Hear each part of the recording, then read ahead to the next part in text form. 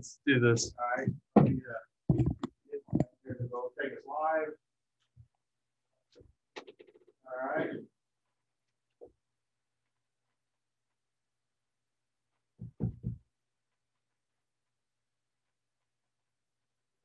All right.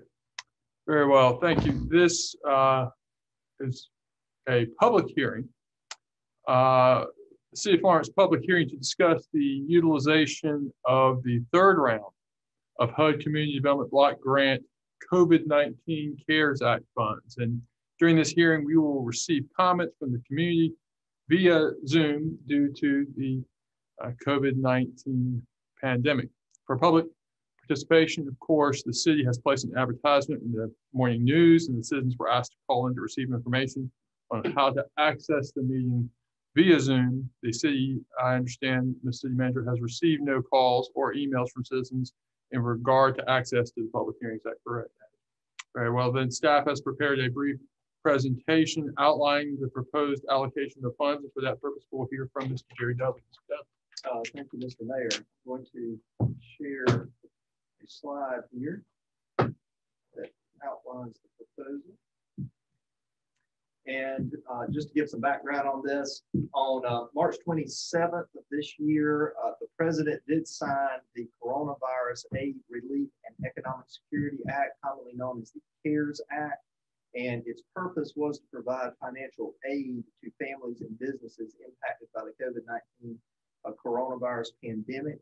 And then on May 11th of this year, the City of Florence adopted a community development block grant budget for this initial allocation of funds, which totaled $161,263 for this first round.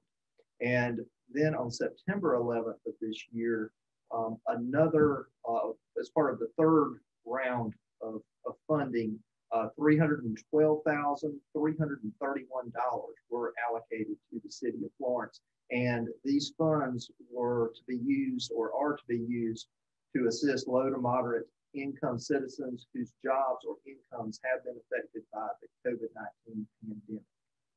And slide to go forward. We are proposing to allocate this budget between the listed groups there, to include Lighthouse Ministries for $112,331, and then Harvest Hope Food Bank, Manor House, Meals on Wheels, and My Brother's Keeper Shelter, each receiving $50,000. And the intent of these funds is to provide direct services to residents to include rent, mortgage, utility assistance, up to $500 for rent or mortgage, and up to $250 for utilities for up to 6 months, and also funding for food pantries and meal centers to combat food, or to combat hunger and food insecurity due to the pandemic. And this concludes staff report. Very well. So make sure I understand, Mr. City Manager and Mr. Dudley, our normal process when allocating federal funds is to have a public hearing and then allocate those funds in the normal budgeting process that's approved by council. We previously did that with regard to some $160,000, if I recall. That is correct. In the last budget, there's been additional funds allocated from the federal government through the CARES Act. This public hearing is to receive comment on the allocations recommended by staff to Mr. Dudley just now, and I gather this will come before council in due course.